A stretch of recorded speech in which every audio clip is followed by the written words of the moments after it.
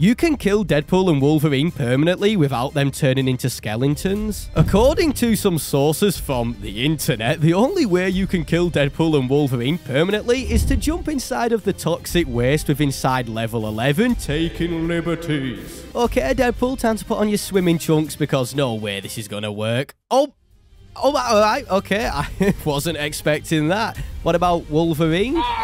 Yep, same goes there, maybe. Hang on, I need to try Stan Lee because I know he can turn into Stan Hulk.